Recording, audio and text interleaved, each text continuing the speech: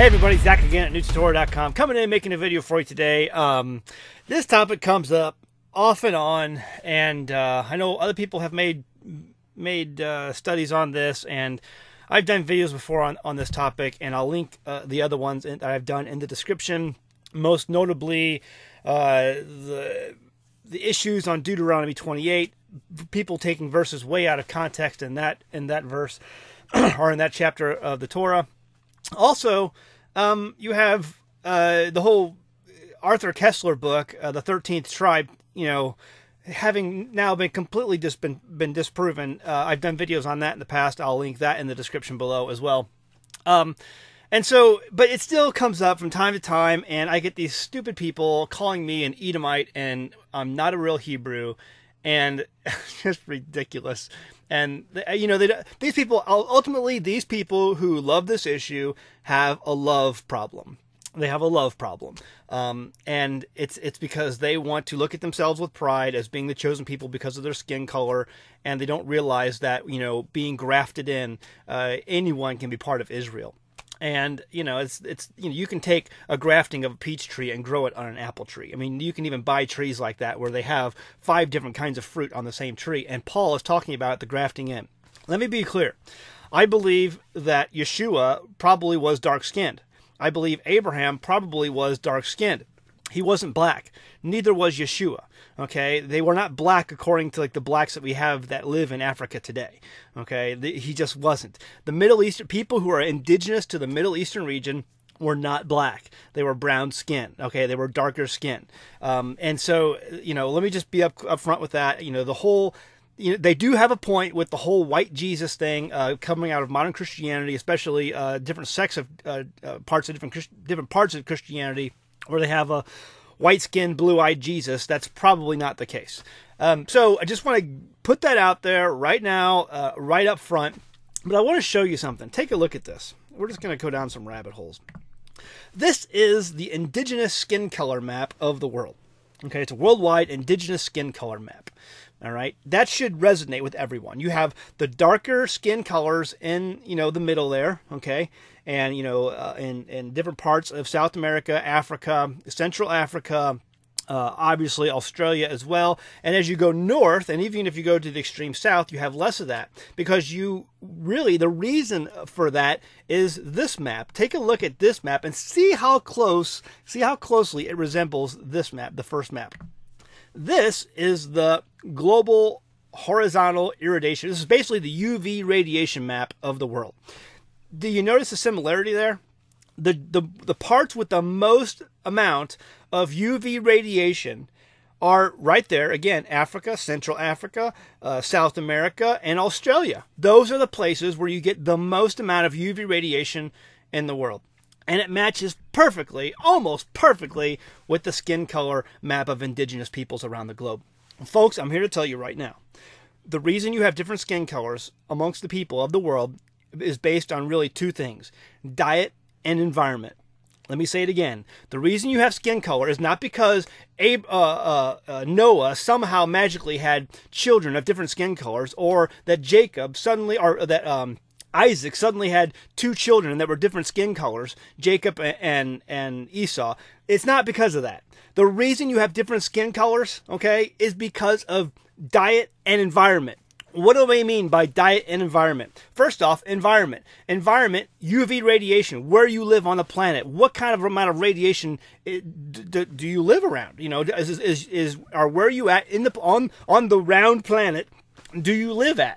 Because the planet is tilted at a 23-degree angle. I know some of you people can't stand that, but let's just go down that road for a second. You have a 23-degree tilt on the planet, and you have different amount of UV radiation on that planet based on that tilt. And that's it right there. I mean, diet and environment. The environment is the UV radiation, the vitamin D, because the amount of UV radiation you live around will dramatically affect the vitamin D that your body intakes, and that directly affects the melanin in your skin. The melanin in your skin. Now, some of you people have never heard that word before in your life.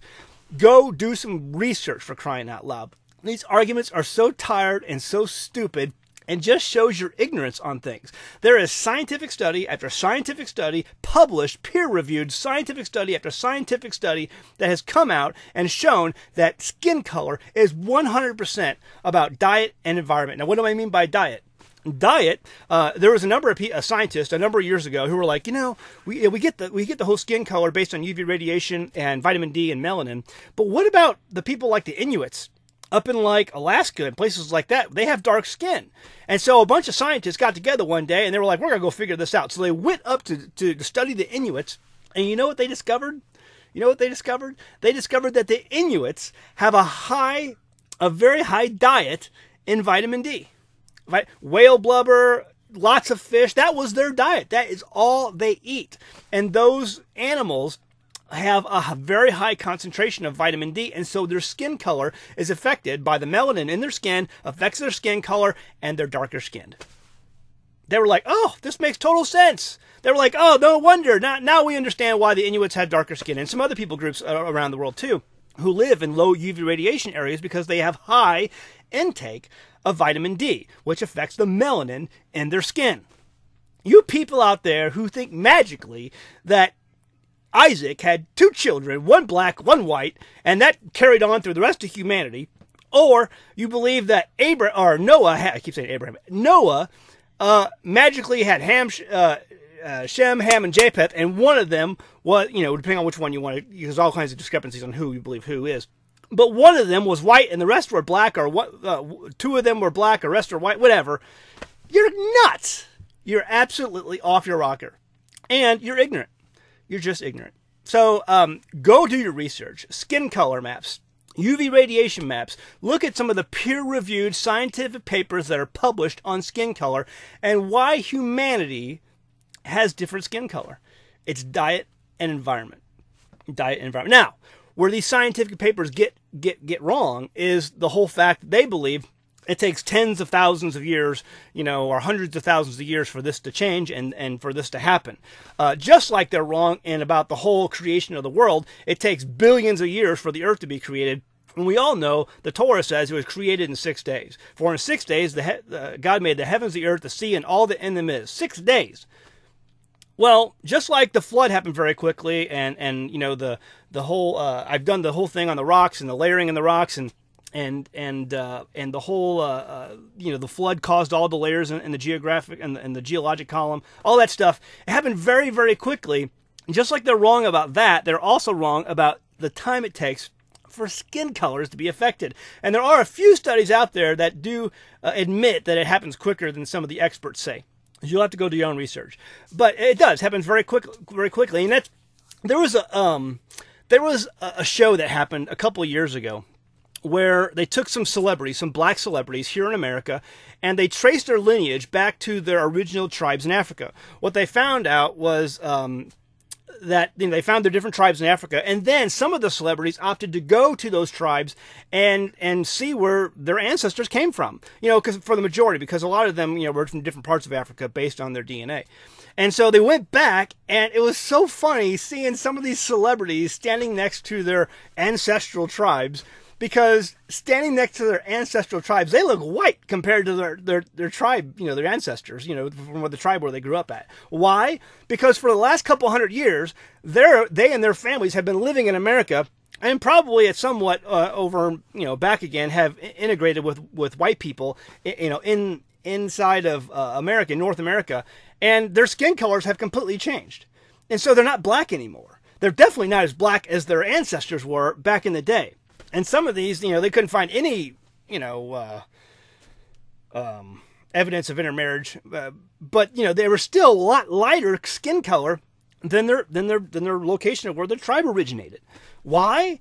Because they've been living in North America. And if you take a look at that skin color map, it's a lot lighter than most of the places in Africa. Not all, but most.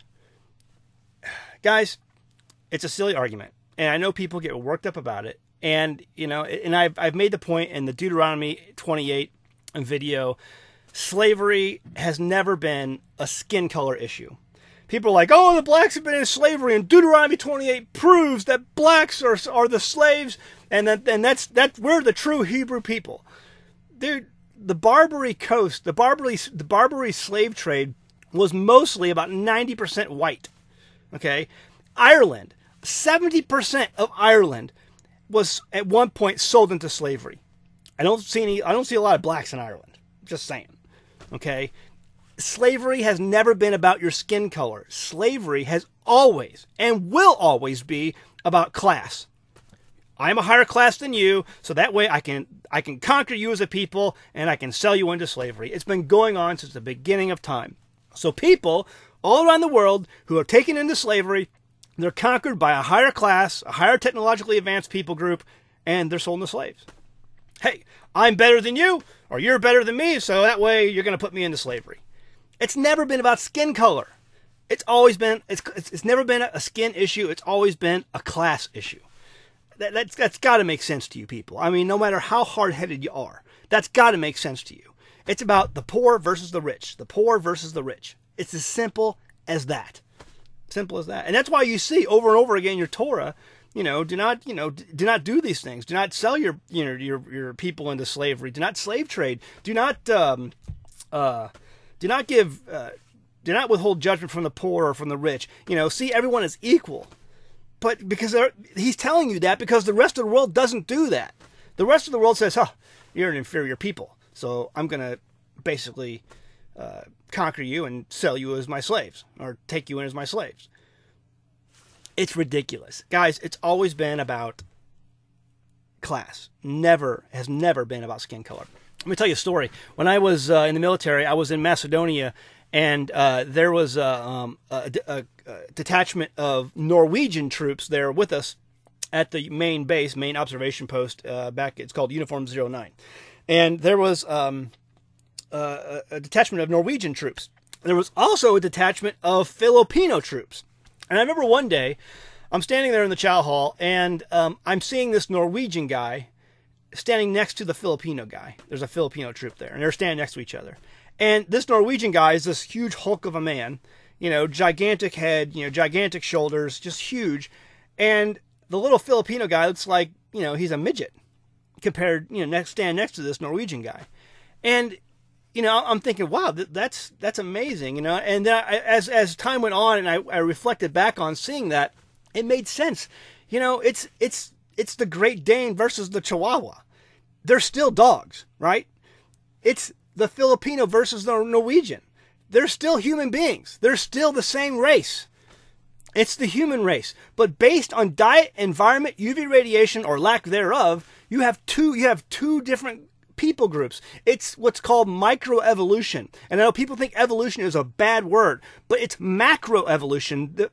The differences between the kinds. Say, for instance, you can take an apple tree and graft a peach tree into it.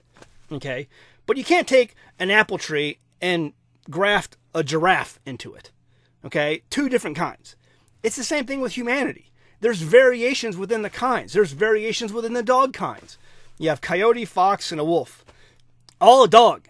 But this is talking about a Filipino and a Norwegian. Same people. Check out this picture. This is a picture of two skulls. And I believe this was called the anomaly of anthropology or something like that. I'll put it on the screen. But there was a skull found in Australia of an Aborigine in the 20th century. Okay, that was in the 1900s by scientists who were in the area doing studies. And when they came upon the skeleton in a dried up creek bed, and they found the skull, and the scientists who found the skull were baffled. They were like, look at the skull. It's got huge cheekbones. It's got elongated forehead. It just looked completely alien compared to other skulls of people. And the scientists there, the reason they found this so confusing is because if they would have dug that out of the ground, they would have confused it as being, 20,000 years old.